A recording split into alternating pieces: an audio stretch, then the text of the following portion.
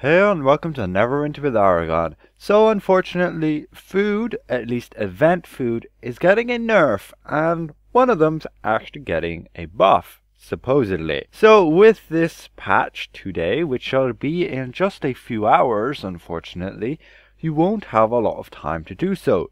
You'll need to go and make sure you open your Pinatas now before the patch. Now with this patch, we're going to see a change to the event food, and they're going to be balanced out to give 5% buffs. So if we look at this squash soup, for example, you can see it will increase your crit chance by 3% and crit severity by 5%. This is supposedly going to be standardized at 5%.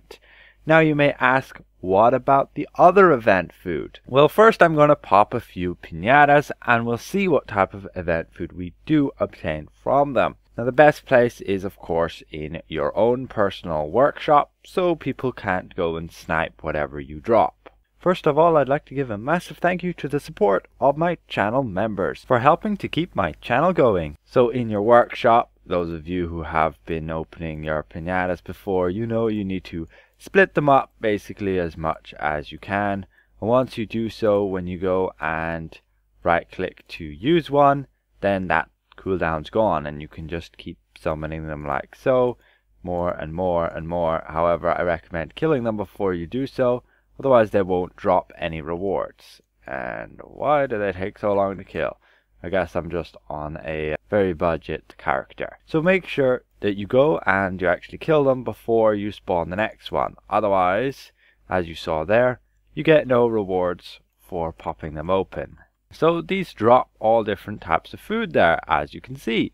And we get a variety of fireworks and also Caprese and watermelon, along with this squash soup.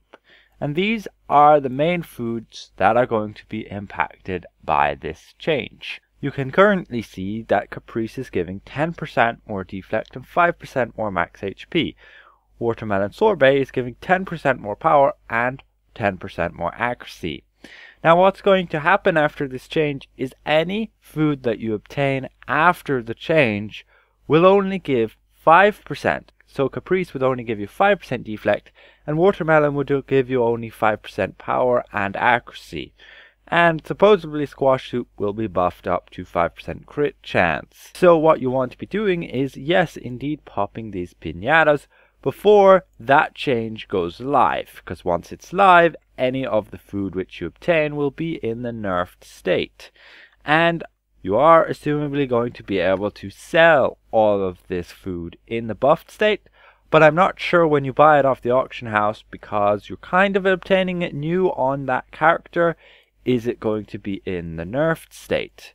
But you take it or leave it. I recommend opening any remaining piñatas you have from last year to make sure you get the most out of that food, and potentially you can make quite a big profit by selling the buffed food, because it will no longer be able to be obtained within the game anymore. That watermelon sorbet giving 10% power and accuracy is pretty huge. You can see with just popping a few piñatas there, we've got a decent amount of the food. So this year's summer event, last year they already nerfed it quite a bit by making it so that you can't endlessly farm piñatas that easily, and this year they've already gone and nerfed the food. But it is what it is.